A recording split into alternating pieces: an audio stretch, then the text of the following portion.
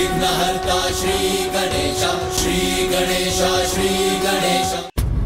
आप मेरी भूल सहते रहे और मैं भूल करती गई, और जब आज मैंने अपनी गलती सुधारी, सब कुछ का ध्यान रखा, जिसके कारण मुझे देर भी हो गई, तब ये खिचड़ी भी स्वादिष्ट नहीं रही। इसे देने में भी मुझे लज्जा आ रही है। इससे तो अच्छा है कि आप बिना खाए ही चले जाए।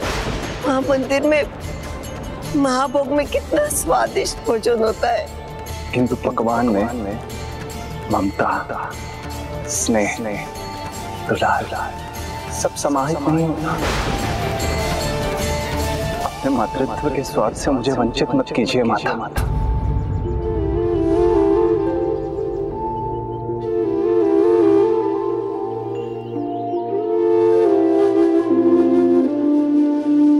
एक बार मैं चख के देख लूं, ये खाने योग्य भी है या नहीं।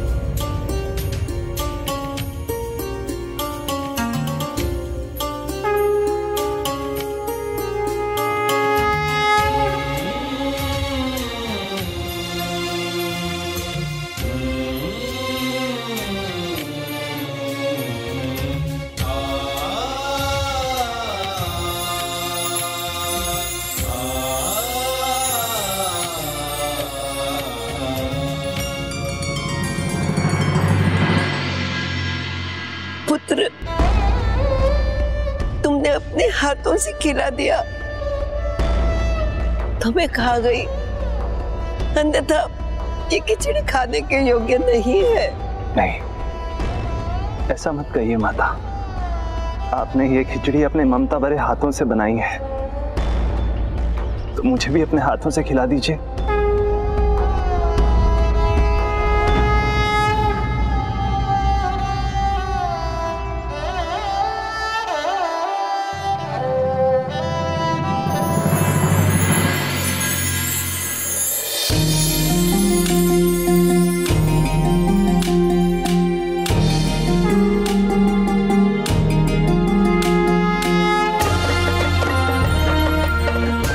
व्यर्थ में इसे लेकर चिंतित थी। बहुत स्वादिष्ट है। अब तो मैं ये पूरी खिचड़ी खाऊंगा।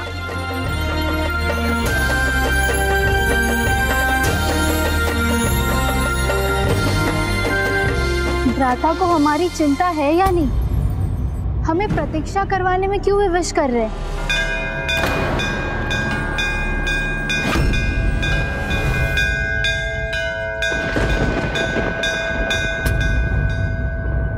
प्रभु,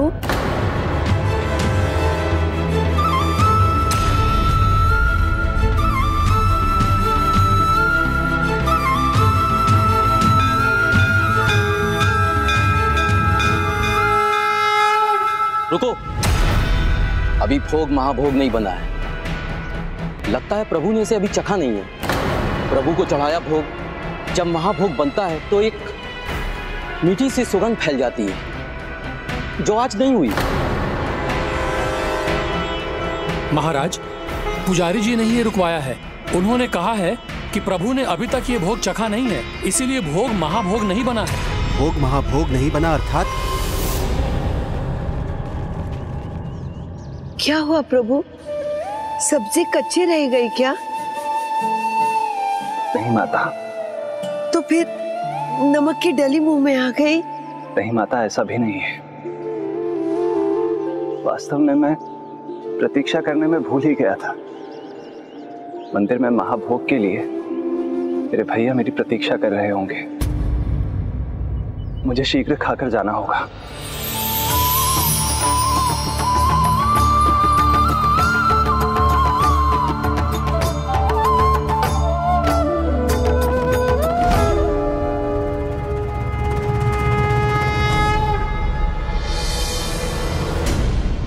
प्रभु, खाने के बाद हाथ मुंह तो धो ले।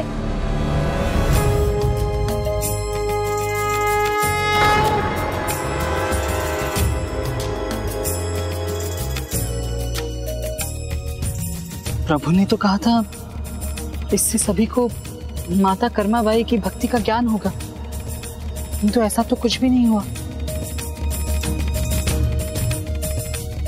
मंदिर जाकर देखता हूँ अभी क्या होने वाला है।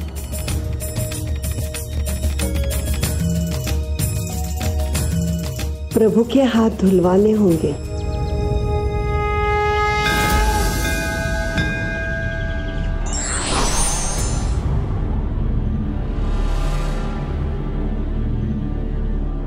बहन सुभद्रा, आप दोनों आज मुझे जो भी दंड देंगे मुझे स्वीकार होगा। नहीं भ्राता, आपकी बातों में मैं नहीं आने वाली। आज आपको बताना ही होगा कि आप कहाँ गए थे।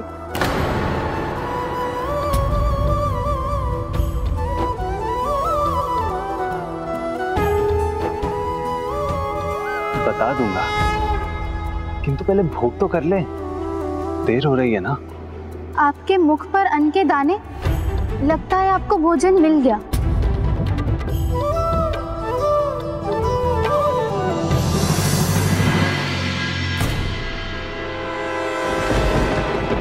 साधारण खिचड़ी ये प्रभु को किसने चढ़ाई?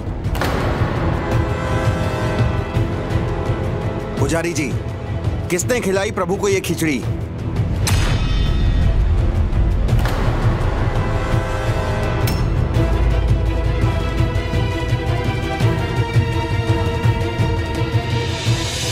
इतने सारे पकवान हैं उनके लिए, फिर प्रभु को ये खिचड़ी प्रस्तुत क्यों की?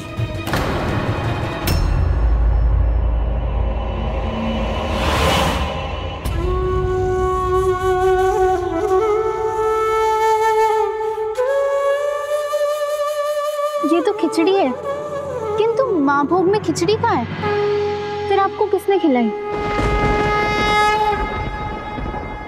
महाराज, लगता है इसी वृद्धा ने प्रभु को खिचड़ी देने का दुस्साहस किया है।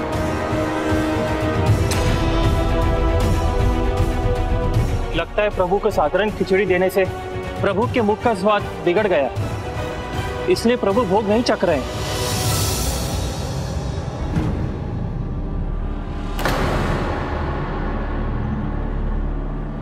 अच्छा, तो ये आप ही की लीला है।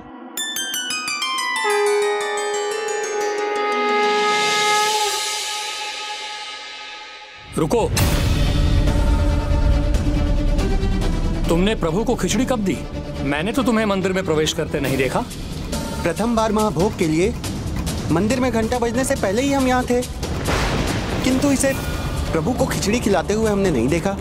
तो क्या ये है उपाय सखा द्वारा अपने भक्त को उसकी पहचान दिलवाने का? इसमें तो भक्त पर ही प्रश्न चिन्ह लग रहा है। हाँ बताओ, तुमने कब और कैसे खिचड़ी खिलाई प्रभु को? शांत क्यों हो? पुजारी जी के प्रश्न का उत्तर दो। सखा, आप कुछ करने जा रहे हैं या फिर मुझे कुछ करना होगा?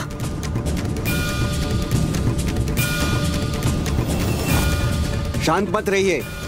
यदि प्रभु को खिचड़ी खिलाई है तो सभी को बताइए, ऐसा कब और कहां हुआ।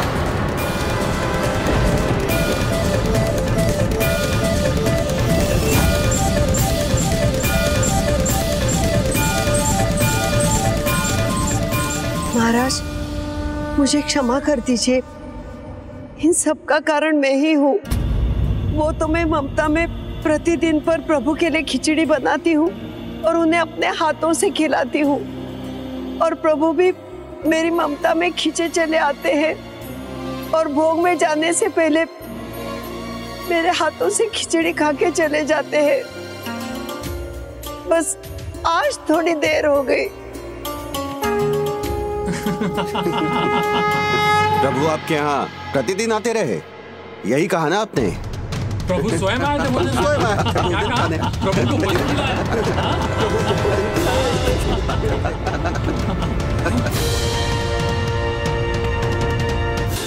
ये सत्य कह रही है महाराज, मैंने अपनी आंखों से देखा।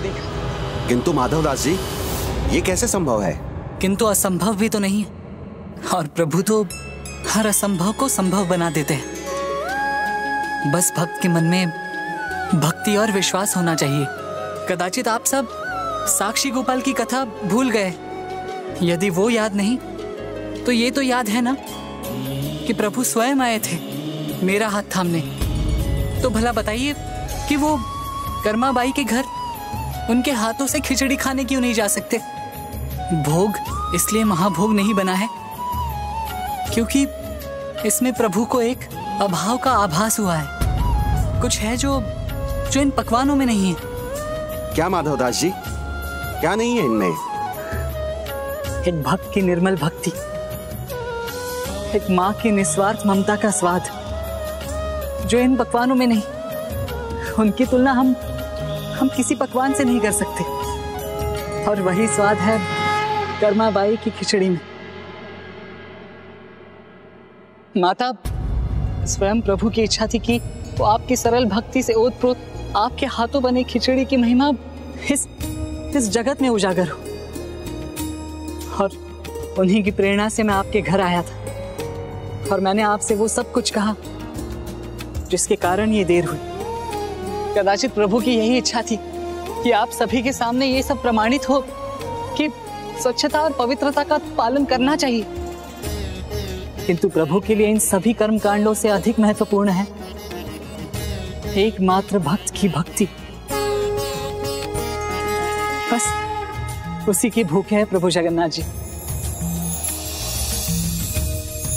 भक्ति का वो भाव जो पुजारी जी के भजनों में है, वो भक्ति भाव महाराज जो आपकी निरंतर सेवा में है। भक्ति का वो भाव जो सभी सेवाकारों और भक्तों के मन में है। वो भक्ति भाव जो माता कर्माबाई की ममता में है। मैं आपकी बातों का सार समझ गया हूँ। आज से महाभोग प्रभु को तभी चढ़ेगा जब उसमें कर्मा देवी के हाथों की बनी खिचड़ी हो। आज से महाभोग प्रभु को तभी चढ़ेगा जब उसमें कर्मा देवी के हाथों की बनी खिचड़ी हो। बोलो प्रभु जगन्नाथ जी की, भक्त कर्माबाई की।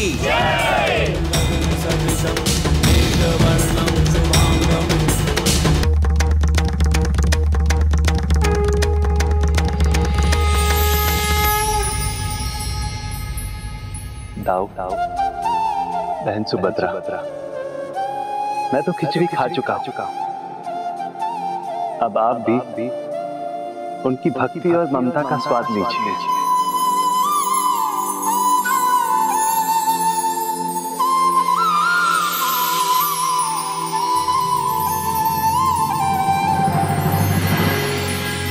महाराज, प्रभु ने महाभोग स्वीकार कर लिया। प्रभु जगन्नाथ जी की, भक्त कर्माबाई की। महाभोग तो आपने स्वीकार कर लिया प्रभु। अब सखा का निमंत्रण स्वीकार कीजिए। भूल सुधारने का एक अवसर तो सभी को मिलना चाहिए। और इस प्रकार महाभोग में खिचड़ी को ससम्मान स्थान मिल गया और इसके साथ ही देवी कर्माबाई का नाम भी प्रभु जगन्नाथ के अग्रणी भक्तों की सूची में अंकित हो गया। इससे प्रमाणित होता है सद्भक्ति पर्यन्ते ही प्रदृश्यते, अर्थात सच्ची भक्ति समय आने पर सबके सामने उजागर हो ही जाती है और सभी उसकी महिमा को भी अवश्य स्वीकार करते हैं। गजानन, क्या भक्त माधव दास प्रभु जगन्नाथ को वो भक्ति का आनंद देने में सफल हो पाए जिसकी वो बात कर रहे थे? लीजिए सखा।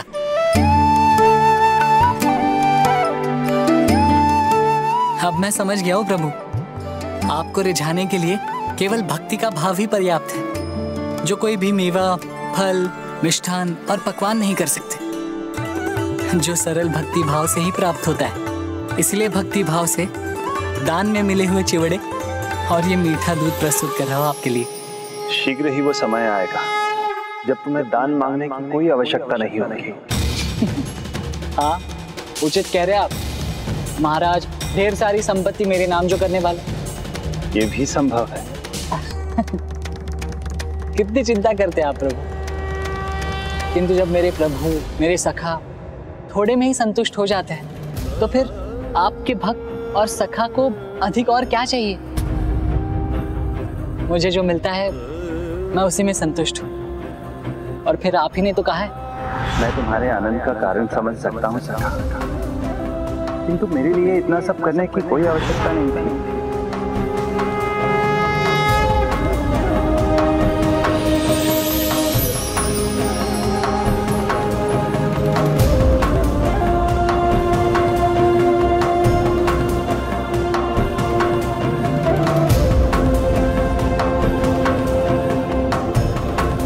और लीजिए।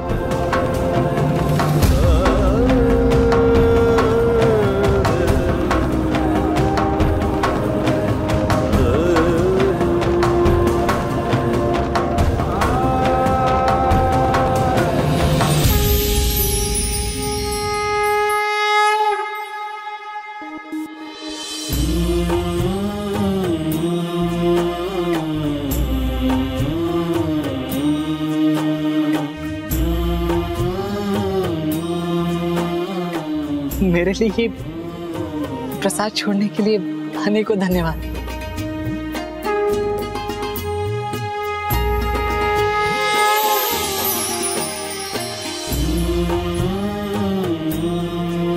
सखा, मैं तो आपको सदा सखा के रूप में पाना चाहता था, किंतु आप तो सखा से भी अधिक मेरे भगवान हैं, मेरे प्रभु। किंतु मेरे लिए मेरे भक्त से अधिक मेरे सखा हो तो। हाँ, सखा तो हूँ प्रभु, किंतु आपको वचन देना किसी उफनती नदी को तैरकर पार करने से कम नहीं। भंवर में बस डूबते डूबते बच गया। नहीं सखा, अब तुम नहीं बच सकते, क्योंकि तुमने मुझे अपना सखा बनाया है। प्रभु जगन्नाथ जी और उनके सखा भक्त माधव दास का ये अनोखा अद्भुत मित्रता का बंधन और भी गहरा होता गया। प्रभु ने एक बार जो सखा का हाथ थामा तो फिर कभी नहीं छोड़ा, और माधव दास ने प्रभु के दिए किसी कार्य को कभी मना नहीं किया। जैसे प्रभु ने कटहल चुराने के लिए कहा था, उन्होंने मना नहीं किया ना? हाँ प्रभु, वो कथा तो आपने पूरी सुनाई ही नहीं। क्या हुआ था तब?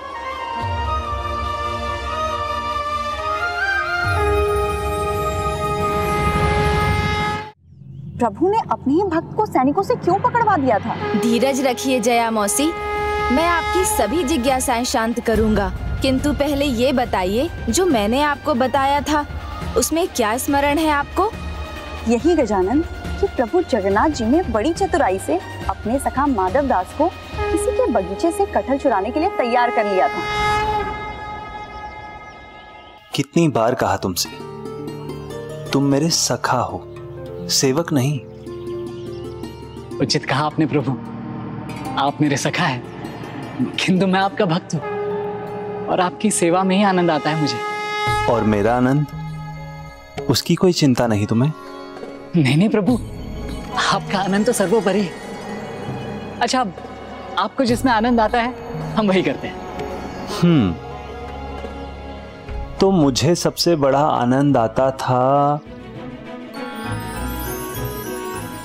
अपने मित्रों के साथ माखन चुरा के खाने में।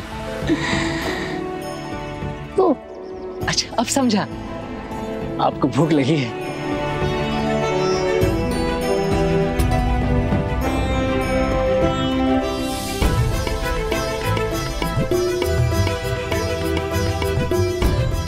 अब किंतु प्रभु, उस बगीचे का स्वामी तो कोई और है, प्रहरी भी होंगे वहां।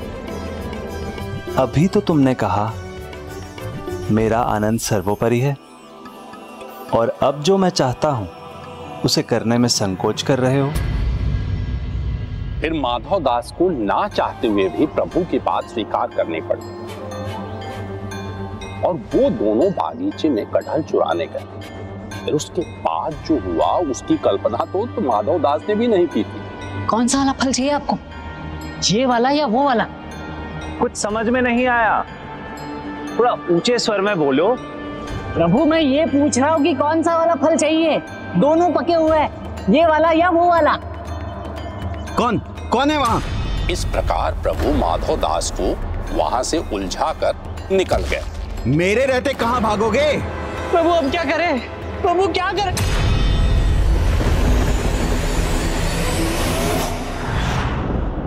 अब आगे की कथा बताइए ना गजानन। प्रभु ने माधव दास को उस अवस्था में अकेला क्यों छोड़ दिया था? उन्होंने माधव दास को अकेला नहीं छोड़ा था, अपितु वो तो अपने भक्त की सहायता करने का प्रयास कर रहे थे। ये कैसी सहायता की जिसमें भक्त को भयंकर प्रहरियों से पकड़वा दिया उन्होंने? प्रभु जगन्नाथ की लीला वो ही जानते हैं। उनकी लीला का कारण भले ही आरंभ में समझ में ना आए, किंतु उसका परिणाम भक्तों के लिए अच्छा ही होता है। उन्होंने माधव दास को रंगे हाथों पकड़वा कर भी वही किया था।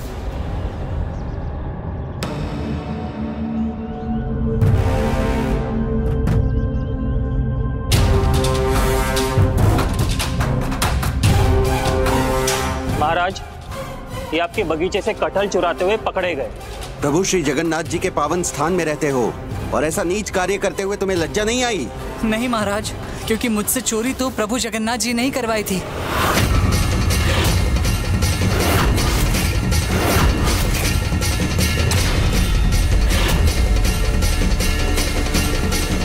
माधवदास जी, आप ही है ना? क्या आप कटहल चुरा रहे थे? हाँ महाराज। यदि आप अपराध स्वीकार कर रहे हैं तो मैं दंड देने के लिए विवश हूं, किंतु भला आपको चोरी की क्या आवश्यकता थी माधवदास जी? क्या कहूँ महाराज, संगति का ही प्रभाव हुआ है मुझ पर। अर्थात? मैंने आपको बताया ना महाराज, प्रभु जगन्नाथ जी के आदेश पर मैं उनके साथ आपके बगीचे में जाकर कटहल तोड़ने गया। मैं तो बस उनकी सहायता कर रहा था, किंतु उन्होंने मुझे तो उलझा दिया और स्वयं निकल गए। विश्वास नहीं होता, अपना अपराध आप प्रभु पर थोप रहे हैं माधवदास जी। जो सत्य है वही कह रहा हूँ महाराज, और आप इतने चकित क्यों हो गए? प्रभु जगन्नाथ जी तो बाल्यपन से ही चंचल रहे। माखन चोर तो उन्हें पूरा वृंदावन बुलाता था, और कदाचित प्रभु को तो अभी भी चोरी में आनंद आता है। माधवदास जी, प्रभु ने आपको सखा रूप में स्वीकार किया, पर इसका ये अर्थ नहीं कि आप उन पर आरोप लगा सके। कैसा सखा? जो कठिन परिस्थिति में छोड़ जाए उसे सखा बुलाना उचित नहीं, और मैं कोई आरोप नहीं लगा रहा। आप चाहे तो पूछ लीजिए प्रभु जगन्नाथ जी से। बस चोरी करने के साथ साथ असत्य कहने में अभ्यस्त न हो गए हो।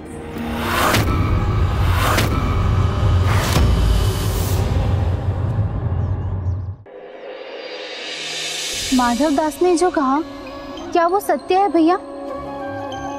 भैया कान्हा, बचपन की चंचलता भूले नहीं है आप, और लीला रचना तो आपका स्वभाव है।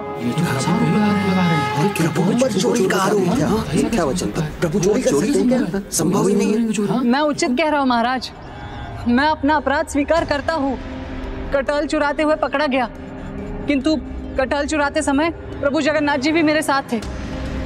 या ये कह सकते हैं कि इस सब की रचना तो उन्होंने ही की है।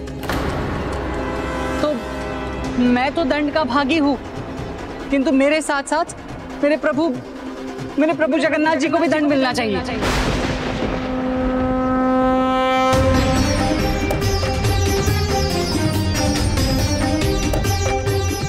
अब आपकी लीला का जो भी परिणाम होगा प्रभु, वो दोनों सखा साथ साथ भुगतेंगे।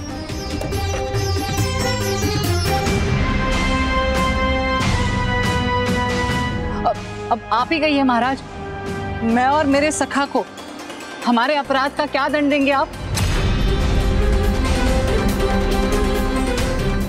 माधव दास जी, एक बहुत बड़ी दुविधा में आपने डाल दिया। एक और आप प्रभु के महान भक्त, और दूसरी ओर स्वयं जगत के नाथ जगन्नाथ एवं आप दोनों का ये चौर्य कर्म, भला इसकी क्या आवश्यकता पड़ गई उन्हें?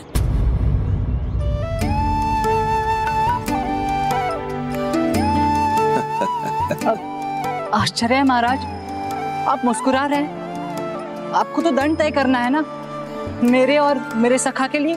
दंड तो अपराध का दिया जाता है माधवदास जी, यहाँ तो कोई अपराध हुआ ही नहीं। सैनिकों, माधवदास जी को मुक्त किया जाए।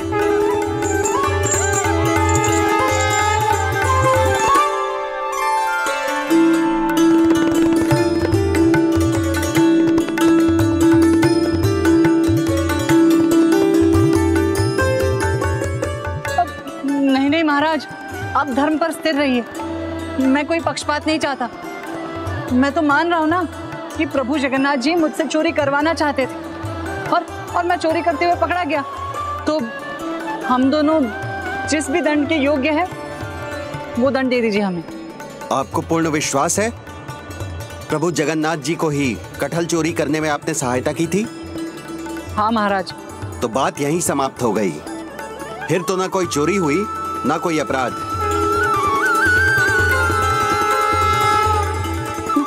किंतु कैसे महाराज?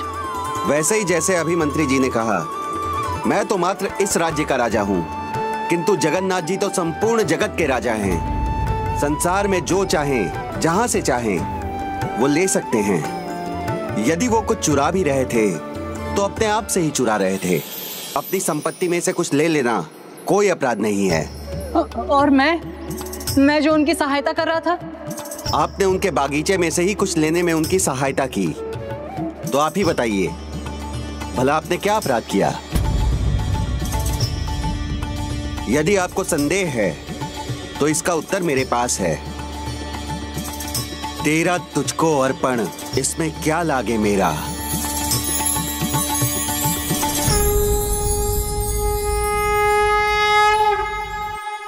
मुनीम जी, उस बागीचे के दस्तावेज शीघ्र लेकर आइए।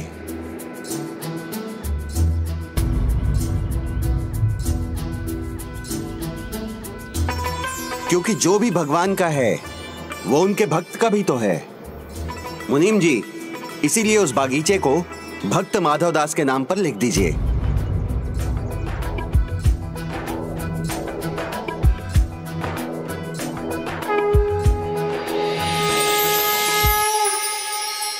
रुकिए महाराज, मैं समझ गया। क्या समझ गए माधव दास जी? यही कि प्रभु की इस लीला के पीछे क्या कारण है। कुछ समय पहले सखा प्रभु जगन्नाथ जी ने मुझसे कहा था, शीघ्र ही वो समय आएगा जब तुम्हें दान मांगने की कोई आवश्यकता नहीं होगी। उचित कह रहे आप महाराज, ढेर सारी संपत्ति मेरे नाम जो करने वाले। ये भी संभव है। मैंने जो ऐसे ही कह दिया, प्रभु उसे अपनी लीला से सत्य बनाने जा रहे हैं। अर्थात प्रभु ने मुझे अकेला नहीं छोड़ा, उन्होंने तो मेरा ध्यान रखा जिससे मुझे दान ना मांगना पड़े। तो फिर प्रभु इच्छा में देर मत कीजिए मुनीम जी, शीघ्र ही वो बागीचा माधव दास जी के नाम पर लिख दीजिए। नहीं महाराज, आप ये क्या कर रहे हैं? अभी तो आपने कहा जो प्रभु का है वो भक्त का भी होता है, किंतु सत्य तो ये है कि जो भक्त का होता है वही प्रभु का भी होता है। इसलिए यदि ये बगीचा आपको किसी के नाम करना ही है तो प्रभु जगन्नाथ जी के नाम कर दीजिए।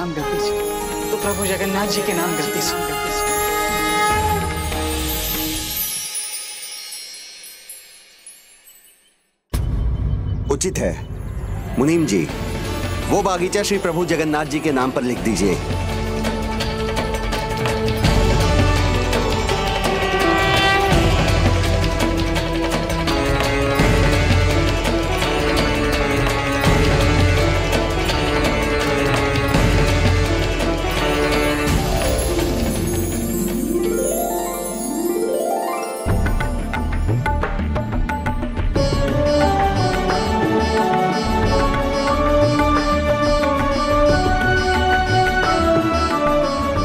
जगन्नाथ जी की प्रभु जगन्नाथ जी की प्रभु जगन्नाथ जी की।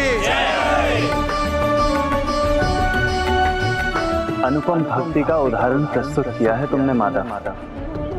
मेरे सखा, सब भगवान से अपने नाम का कुछ चाहते हैं, किंतु जो तुम चाहते हो वो केवल मेरे नाम का चाहते हो। धन्य हो तुम।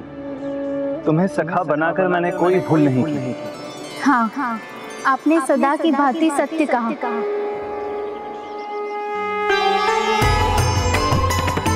लीलाधारी, मैं भी आप ही का भक्त हूँ। खूब समझा आपकी लीला, वो भी समय रहते।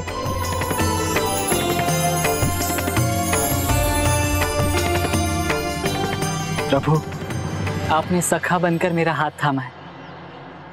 आपका साथ मिला मुझे, मेरे लिए इतना ही पर्याप्त है, और कुछ नहीं चाहिए मुझे।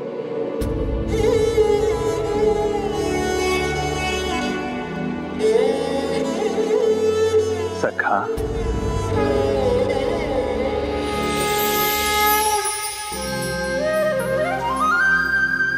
चलो सखा, मैं तुम्हें अपने बगीचे की सैर करा लाऊं। अच्छा, फिर उस कटहल का क्या होगा? और क्या होगा, हम दोनों सखा मिलकर खाएंगे उसे। तो भगवान की चोरी की लीला का ये रहस्य था गणेश जी। मात्र इतना ही नहीं पुष्पदंत जी, अपितु प्रभु किसी न किसी रूप में अपने भक्तों की सहायता तो करते ही हैं। और जब ऐसा लगता है कि उन्होंने भक्त का साथ छोड़ दिया है, तब भी वो उसके साथ ही रहते हैं। आवश्यकता है तो संयम रखने की, उनकी कृपा की प्रतीक्षा करने की। अर्थात भक्त माधव दास की भक्ति से इतने प्रभावित थे प्रभु कि वो अपने भक्त के साथ उसके भगवान और सखा दोनों रूपों में थे। एक बार तो भक्त माधव दास के संरक्षक बनकर भी प्रभु ने अपने भक्त का ध्यान रखा, किंतु उसके कारण स्वयं प्रभु ही अस्वस्थ हो गए और मंदिर के कपाट बंद करने पड़ गए। प्रभु अस्वस्थ हो गए? हाँ जया मौसी, प्रभु जगन्नाथ 14 दिनों के लिए अस्वस्थ हो गए थे और इसके पीछे भी एक बहुत ही अद्भुत कथा है।